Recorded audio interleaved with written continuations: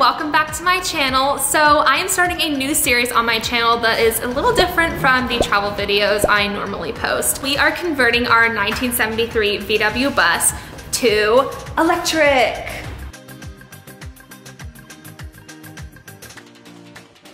So this is our 1973 bus behind us. We've had this bus for, I would say, probably about 10 years.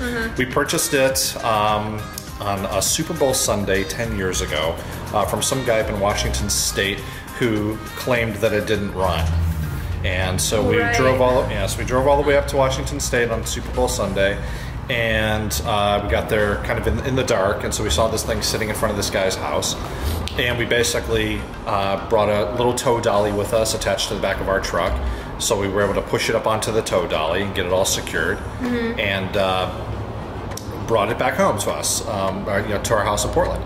And once we got back home, my first impression was, okay, I wonder if this thing, if it was true, if it actually does run or not. So the first thing I did was I got inside, I put the key in the ignition, and the ignition switch didn't turn. It was stuck.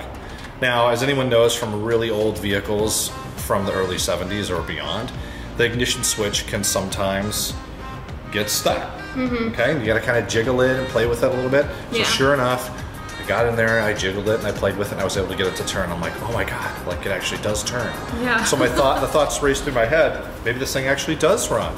Maybe the guy just didn't know how to go any further than that. Yeah. So of course, once I turned that key, the battery was totally dead.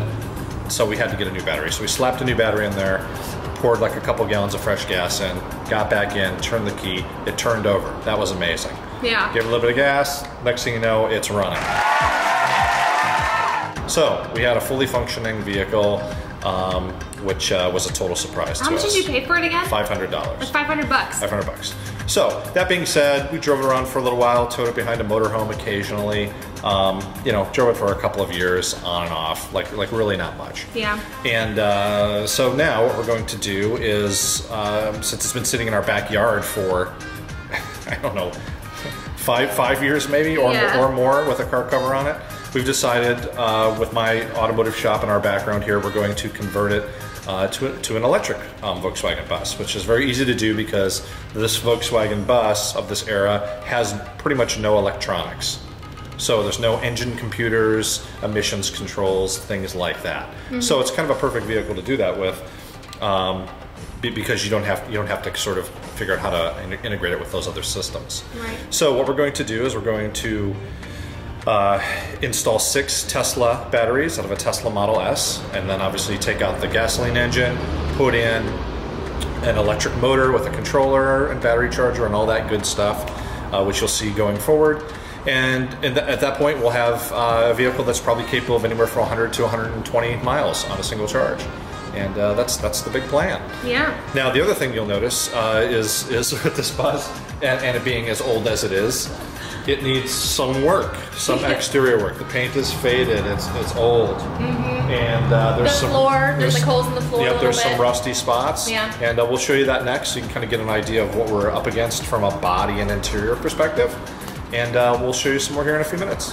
Yeah. Okay, so we'll just start with the exterior really quick, so you get an idea of kind of the exterior condition and what our plans are for it.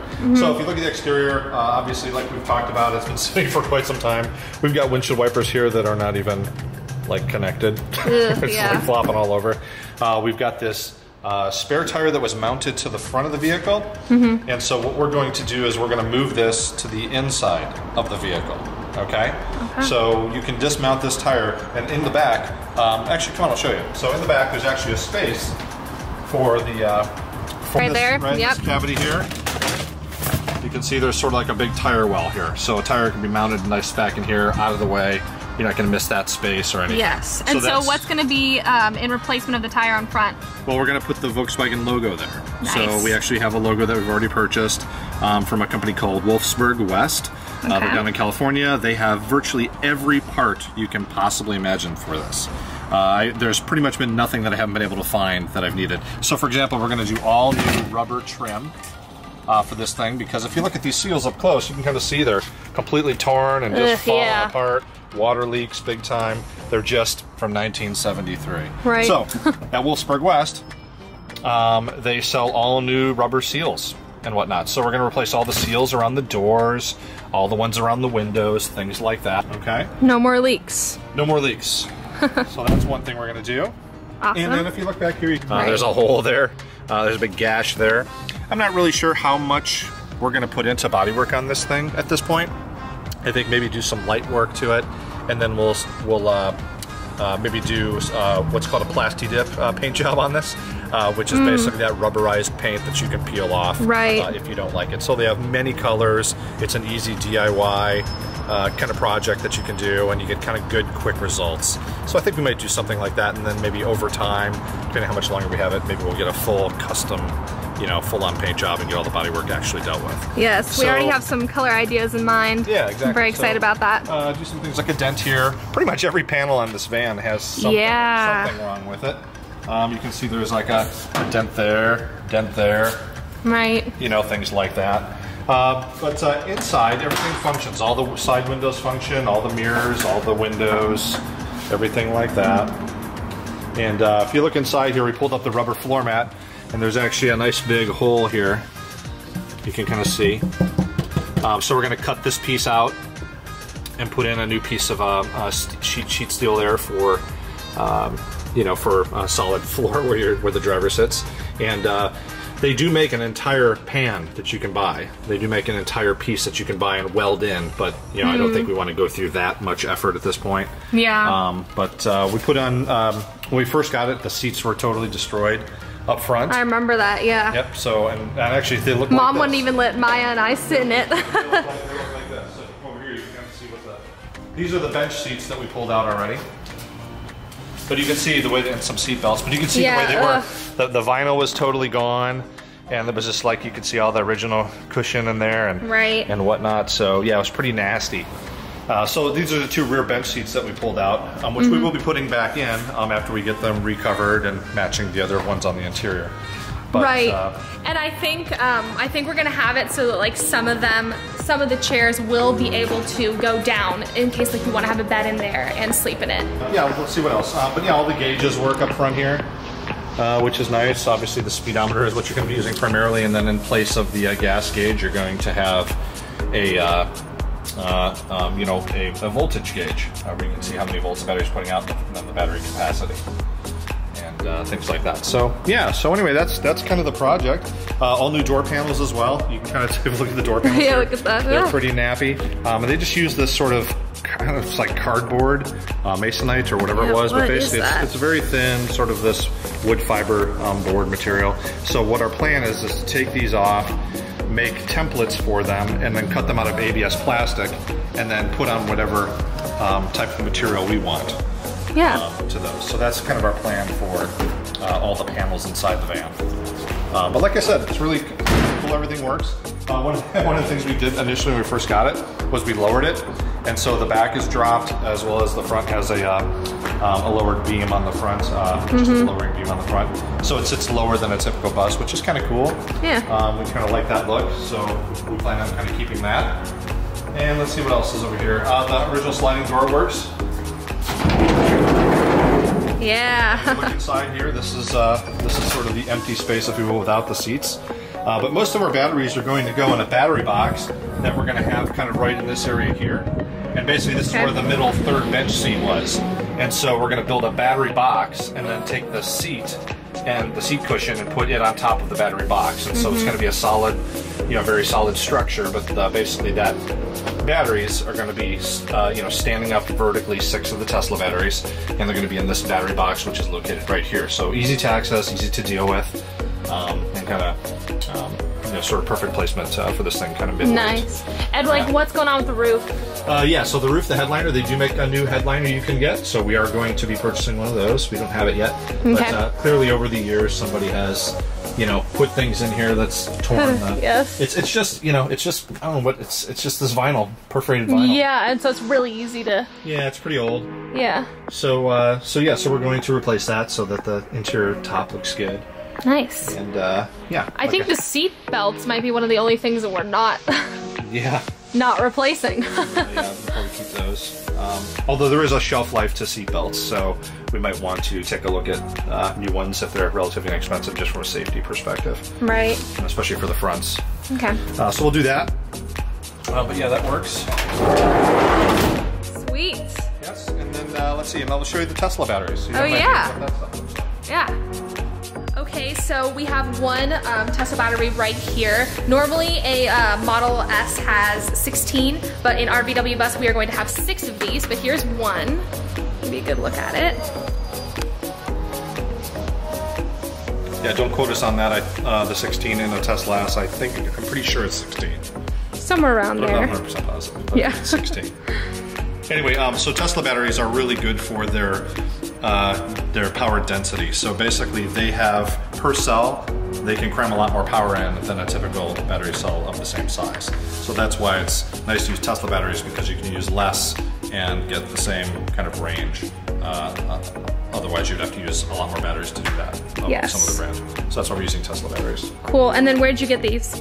I found these online. So we bought them from our wrecked salvage vehicle. And so, yeah, so we... Was that like over Craigslist or eBay? No, it was over eBay. eBay, okay, awesome. Found some sellers there. So yes, we're doing that. And then if you come over here, you can see, we can take a look at some of the parts. I won't go through all the parts, but because there's so many. Yeah. So let's get some of the rubber trim. Okay. But basically in all these boxes here, as you can see, there's quite a few things. Oh yeah. The motor, or the bus is right here. Right. So it just looks like a cylinder. It's pretty straightforward, but that's the motor in that box there. Okay. And then yeah, in here it's just a whole bunch of parts. I'm not going to go through them. This one's the battery charger, so that's what's going to charge the battery when we're plugged in. Cool. Lots of little gauges, wiring harnesses, connectors, transmission adapters. We're going to cool the batteries with liquid, so the Tesla batteries have liquid cooling. We're going to do the same thing. Oh. So we're going to be pumping liquid through there to keep the batteries cool. And yeah, that's about it. So we're going to get started on this project. Well, we've actually just started on this project. We started on Friday.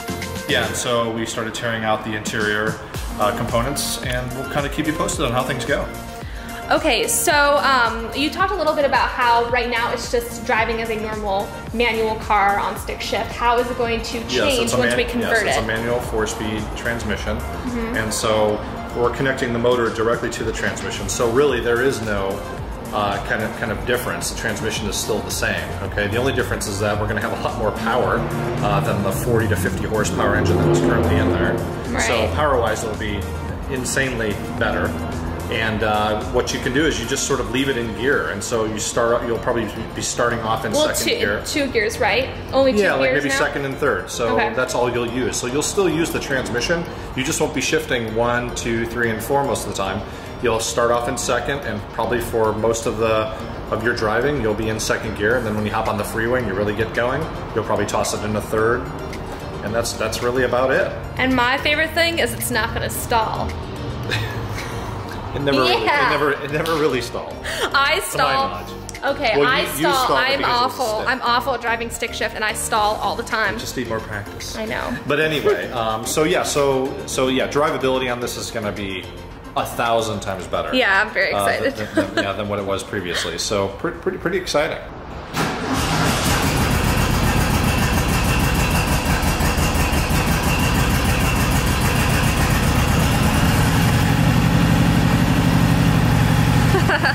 That took a second.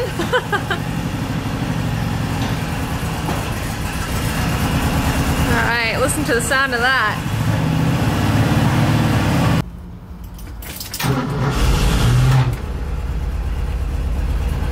Okay, let's see if she can actually put it in gear and pull it forward. Oh. Okay, so emergency brake. Turn that handle. Turn it to the right. Okay. Push in. There. E-brake off. Okay. Okay, put your foot on the clutch. Oh, but I don't. Put your foot on the clutch. The gas? That's the clutch. You don't have to worry about the gas. You're on a level surface. Oh. Foot on the clutch. Okay, let off the brake. It's not going to roll anywhere, Lily. Lily, let off the brake all the way. Okay. Okay, put the car into first gear. I'm with the back lever. Okay, now push forward. There. Now you're in gear. Just let off the clutch slowly. Okay. Ready? Slowly. Slowly. Good. A little more. She did it. Yay. A little more. A little more. I stalled.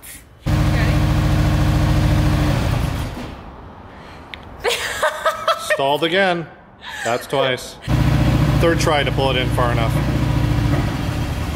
Stop. Okay, turn the car off. Okay.